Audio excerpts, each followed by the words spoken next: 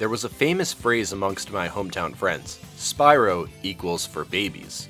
My old pal Alex wrote this in a senior blurb in our high school yearbook.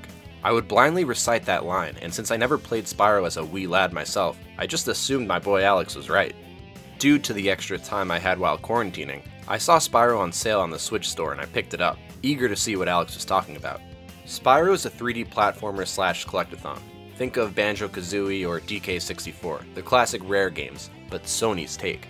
You are placed into mini sandbox levels with tasks to complete, from burning specific objects to collecting items for a helpless friend.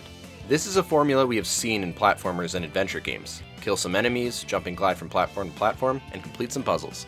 Although that may initially sound linear, there's tons of exploration to be done in every level. You'll have side missions to do in every level, and in addition to that, you'll have crystals to collect, which act as a currency that allow you to unlock new abilities.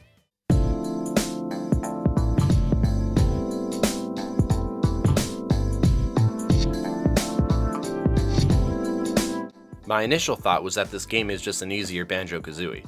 Sharing the same genre as a collectathon platformer, I found myself breezing through the first couple of levels. I noticed the main task of each level took no challenge or time at all. I got through the first world without any sense of accomplishment.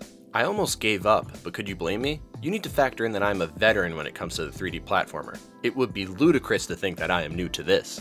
But once I revisited those levels after obtaining new skills, I was able to explore further, and that's when the game really opened up. Discovery is where Spyro shines as bright as his fiery breath, and once I approached the game that way, I was hooked from that moment on. Spyro follows the same principle as Yoshi games, but in a 3D landscape. I have raved about every Yoshi game in my reviews, how it's easy for kids to complete, yet challenging if you want to collect everything in the game. Spyro is exactly what you make of it in the difficulty department. If you want to just speed through the levels instead of taking in the scenery, smelling the roses, and searching every nook and cranny of the level, that's your choice. But the sense of accomplishment I got from 100% completing a level made me understand what the developers were truly going for.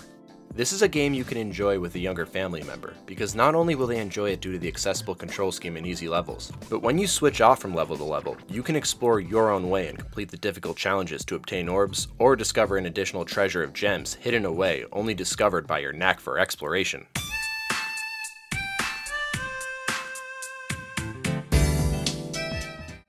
Spyro controls very well in the remake, but I can't speak for the OG games. I think 3D Sonic games took a lot of inspiration from this purple dragon. Spyro can glide like Knuckles, but also gain speed like our favorite blue hedgehog. You can use Spyro's fire breath and charging ability as an attack against the bad guys. The enemies you face vary by level, but they're all pretty straightforward and easy to take out. The glide ability makes platforming a breeze, and it's a great feeling using his gather ability to make a seemingly difficult landing easy. There are other abilities Spyro will learn throughout his adventure, like climbing ladders and the ground pound. This will open up new gated sections and allow you to backtrack to old levels and find new gems and challenges. There are also temporary special abilities Spyro will learn, like flying and running with supersonic speed. Learning new abilities is fun, but I also found this to be an artificial way of progression. I would rather have all my abilities up front and go wherever I want at my own leisure instead of being restricted early on. I can understand the developers probably wanted to ease gamers into this experience and not throw too much at once, but I think providing tutorials throughout the game while leaving the abilities there from the get-go would be a lot more rewarding. Figuring out things on my own without buying abilities was always fun in Super Mario games, so it's disappointing to see Spyro not follow suit. A lot of other 3D platformers were plagued by artificial progression, so I can't take too many points off for this. A large critique Spyro historically had was its crappy camera, but that was more of a hardware issue than anything else. Spyro originated on the OG PlayStation, and that controller did not have analog dual sticks, meaning there was no right stick to control the camera. In the remake, there are no camera issues whatsoever. You are in full control whether you adjust your camera settings to fixed or free. Regardless, enjoy the right stick and adjust to your heart's content.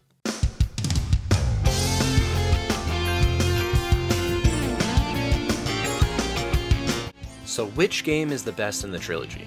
The bronze goes to the original. Although I have to respect Spyro's roots, I found the levels in the first one to be a bit bland with not much to do. And even with remastered graphics and controls, the level design just doesn't hold up as well as the other two. I'm awarding the silver medal to the third one, thanks to much more variety within the gameplay. The part I didn't like was that you have to play many sections as Spyro's friends, and they just don't control as well as the purple dragon. The second one had the best balance of level design, stuff to do, and challenging sections later in the game. Plus, you play as Spyro the entire time, so Spyro 2 Ripto's Rage gets the gold medal on Swiss Cheese Gaming. Regardless of which game is your favorite, I recommend playing them all. The developers did a great job on this remaster.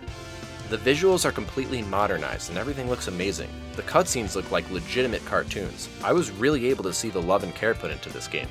Spyro is voiced by Tom Kenny, the same guy who voices SpongeBob, which gives this game a lot of brownie points. Collectathons are not for everyone, but if that kind of genre tickles your fancy, Spyro is a must-play. The amount of things to do and the sense of challenge for completionists means that every kind of gamer will enjoy this one. This video is dedicated to you, Alex. Spyro is for big boys too.